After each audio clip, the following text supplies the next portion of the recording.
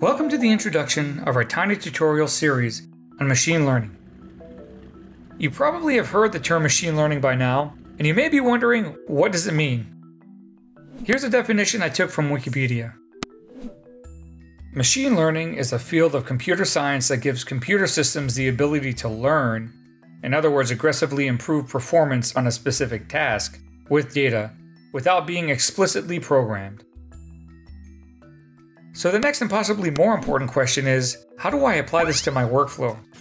It seems difficult, or at the very least cryptic, and not easy to apply. Well, we at Enthought have a lot of experience using and teaching machine learning. We're going to show you how in a few simple steps you can get started on your journey into the realm of machine learning. The first thing you will need is a Python environment. That's an easy fix. You can get Enthought's Canopy for free. That will provide you with a fully integrated Python development environment that includes a code editor with Jupyter Notebook support. It also has an integrated IPython prompt, a graphical debugger, a variable browser, and a tried and tested graphical package manager. More than enough to do some machine learning. To get Canopy, go here. This will bring you to a downloads page. Find the standard installer for your machine and click the download button. Once downloaded, open it up and you're ready to go. The packages you'll need to do this tutorial, NumPy, SciPy, Matplotlib, and scikit-learn, are included in the standard installer. Now, let's do some machine learning. Go to this address. This will bring you to the Scikit-learn website. Scikit-learn is an open source machine learning library for the Python programming language. It's built on NumPy and SciPy. On the Scikit-learn homepage, click on the Examples tab.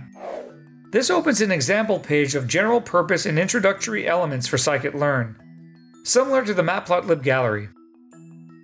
Let's choose the first example, plotting cross-validated predictions. Click on the plot and it opens a definition of the example and the code needed to run it. Copy the code and paste it in Canopy. Now we're looking at the code here. I'm going to run you through it real quick. In this section here, we imported the required functions and modules to run this example.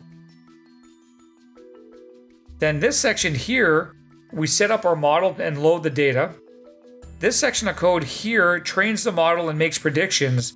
And then finally here, we plot the predicted house values against the real values. So we're going to run this and voila! We've predicted the median value of Boston homes based on a few features like the number of rooms, the tax rate, and the accessibility to highways. That's it.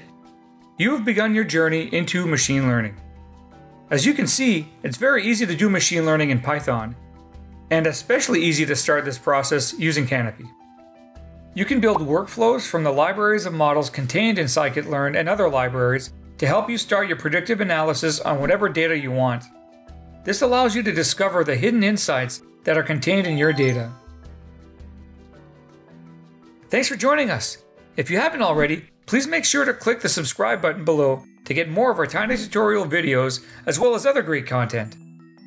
If you find these kinds of Python and machine learning tips useful, you might also want to follow our Twitter feed, where you'll find loads of useful Python material, including handy cheat sheets, white papers, animated GIFs explaining technical concepts, and more.